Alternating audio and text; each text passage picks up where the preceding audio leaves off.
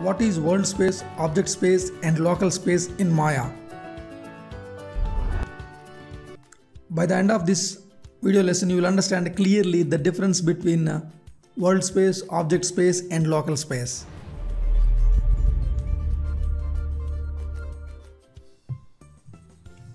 Before explaining in Maya, I want to give you a simple comparison.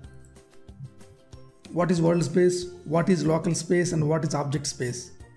If you see, just like this big box is like world space and this is local space, like a small town or village.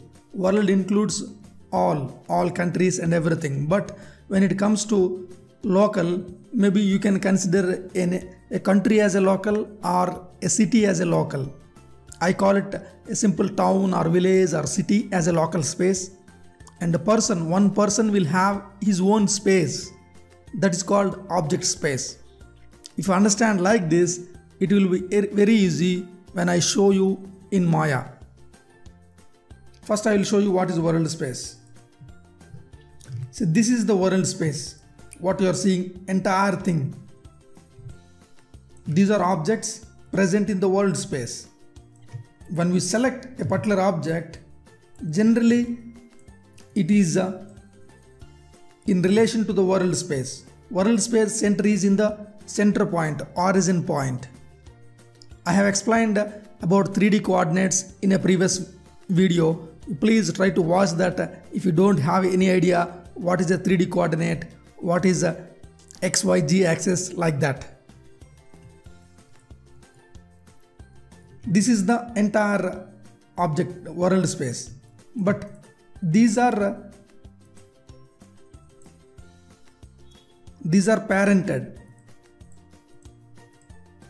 like this. Now when I select these grouped objects or parented objects, that particular space is called local space.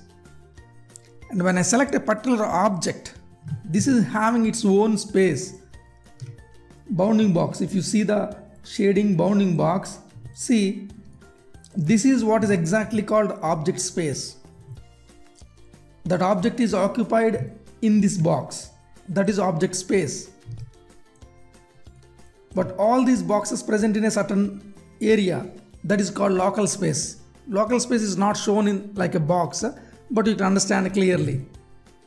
If we draw some box like this by including all these boxes, that is called local space. Entire thing is a world space. And you may ask, what is the use of this? Yes, I am coming there. For example, when you want to move this object, for example, you need to go to channel box. This is right now, this box is away from the center, 0, 0, minus 7 degree, minus 7 units, minus 1, 1.7 units and 18 units. I want to make this all this 0, 0. It comes to the origin point. See, this is the origin point. Why? Now it is in respect of the parent. This is the parent and this is the cube or sphere, whatever you call. But when I create a new object, create a sphere or a cube, whatever it may be, smooth shade all, and when I make it 0, see this is in the world center. When I'm moving this and I select this, see here axis orientation is world axis. When I rotate this object, you will understand clearly what is the meaning of that. See, this is showing in respect to the world, but when I change this to object, automatically this will align to the object. I hope you understand this one. This simple example will give you a clear idea about what is world space and what is object space. See this, now when I change to world, they are aligned to this axis, x, y, z axis. But when I change this to object, they are aligning to the object. See, even the rotation handle also aligning. If I change this to world, the rotation handle is like this. You can use both. When you want to rotate this way,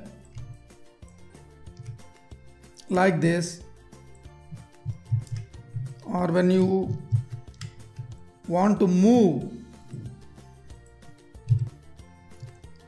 in this direction, you can use the object space or object mode. When you want to move like this, see, now this is not possible to move like that. Either you can move this way or this way or this way. But when I change this to object, automatically y and x axis changes. That is because this is now treating its object space for transformations, for moving, rotation, scaling. There are many other things are there, you will understand in the later lessons when the situation comes. But try to understand now the world space, object space and local space.